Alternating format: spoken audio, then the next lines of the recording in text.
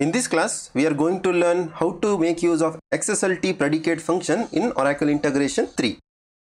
You might have usually come across a scenario wherein you have a sample something like this. I am considering over here a JSON sample. You might have a XML sample, like suppose it will look something like this. I have considered the similar data in both JSON and the XML over here. I am having details for 4 people over here in the array. If you see over here, I am having a JSON array. Within that, I am having an object which will hold the details for 4 different individuals. Every individual in this array is having a particular quality or the property, like they will have a ID, they will have a name and the city of residence.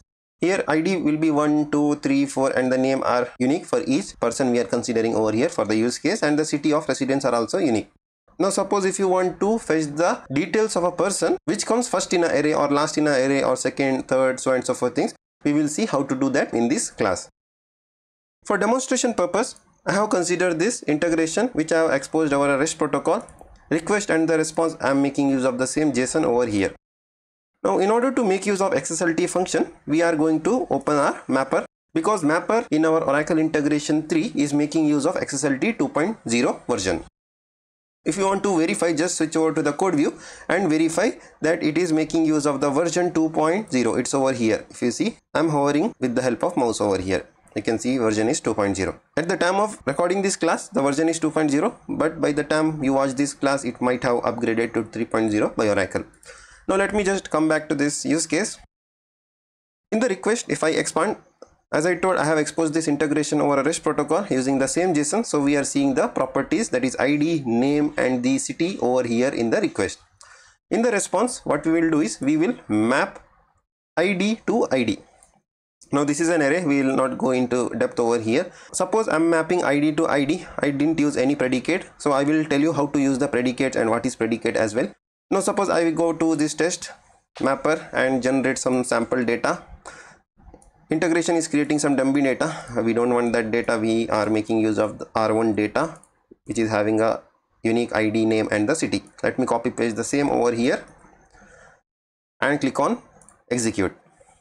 Here if you see, we are seeing 1, 2, 3, 4 because it is fetching all the ID element nodes and mapping over here. Suppose we want to fetch only ID of the person whose details are first in an array. So in this case, ID is 1. We have to fetch this Raj's information. That is, if we use the predicate, it should show only ID of Raj. So in order to do that, what we have to do is we have to just click on this, click this expression view.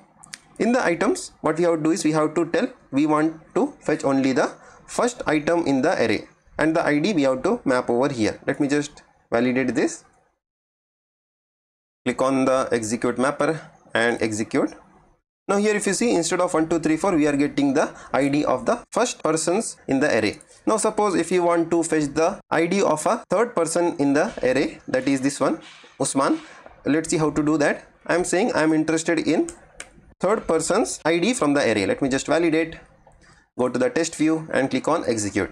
Here if you see, so it didn't reflect. Let me just validate the mapper. Sometimes it won't reflect the changes immediately. Let me again execute. Here if you see, ID is saying as 3. So this is the third item in the array. Now suppose you might get a question like, I have placed the details of the individual in order like 1, 2, 3, 4. Suppose my third person's ID is 2 and second person's ID is 3. Let me just shuffle this around. Now first person is ID is 1, second person's ID is 3 and third is 2. Let me just execute again. This time we are getting 2 because third person's ID is 2 this time. Similarly, if you want to fetch the name of a person who comes third in the array or fourth, we will see how to do that. We will tell fourth in the array. Let me just validate the mapper. Go over to the test view and let me just execute. Now fourth person in the array is Rajesh. So that person's name we are seeing over here in the name. So like this we have to fetch the unique details of a person from the array of items in the request or the response. Now suppose if we give here 5, here it is index out of bound, we won't be getting any details, so we don't have any fifth person in the array. Let me just validate the mapper. Go over to the test view. Let me just execute. We don't have a fifth person, so we are getting null.